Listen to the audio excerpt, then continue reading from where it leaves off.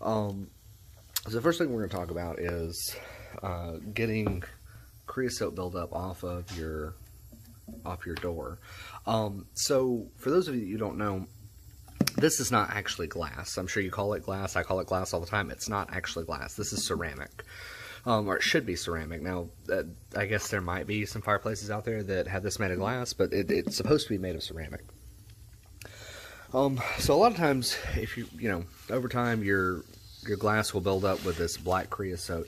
And sometimes, if you get it really quick before it's gotten cooked on, you can just take and lap it off. It comes off just like soot. But when you get this really, really hard buildup, like right here, where it just does not want to come off, you can take a little bit of still wool.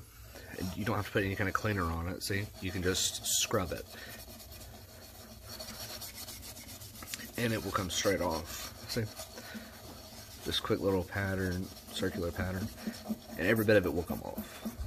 It's a little bit of work. I'm not going to sit here and just scrub this whole thing clean while you guys are on camera. I'm going to take 10 or 15 minutes, but I mean, it's not that hard. But you know, you don't have to actually go out and try to replace the ceramic. You know, you can just take and just scrub it clean. See, every bit of that come off. It's not hard. It just takes a little bit of elbow grease, a little bit of time, a little bit of patience. It's not hard. If you are running a H1N1, I think this is, like I am. Anyways, if you're running this in particular insert, you may be struggling with some stuff that I struggled with. So, of course, you need to be making sure that you're keeping your ashes swept out and cleaned. But if you pull off these blower sides right here, and you see that one's loose where I've already had it off right here, see? And you look up in here, let's put this light on, if it'll come on. Uh-oh, won't let me turn it on.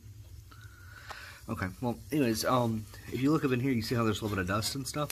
Well, that dust goes all the way down and under, and right in here, this right here pushes a flap up and down.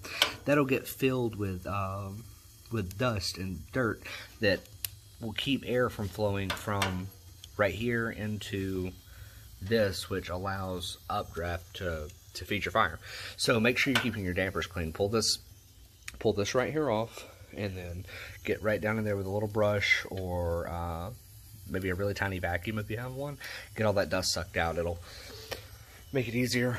You've got them on both sides. Both sides should absolutely be done. This right here also feeds into here. This right here is your minimum flow opening, so make sure that's blown out. Do maybe compressed air to get that clean. So realistically, you should be able to run your fire with both of these closed and your door closed all at the same time. What else? Oh, for those of you that don't know, you haven't seen my other video. When you're running your fireplace like this, do not do this to get the fire burning hotter. That's what's causing all this black buildup around the glass right here. It also causes excess creosote buildup in your chimney. It will cause a house fire, so don't do that.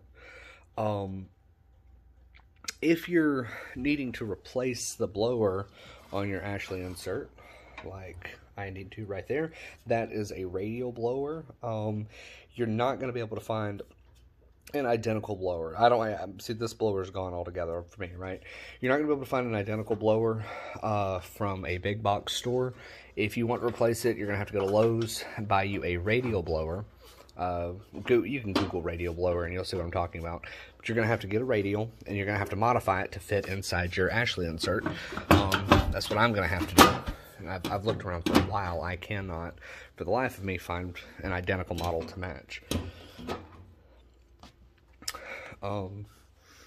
Yeah, I hope this has been informative. If you guys have any questions, comment below. Give me a subscription if you like these videos. We're going to keep trying to make them and make sure you guys are taken care of. Thanks.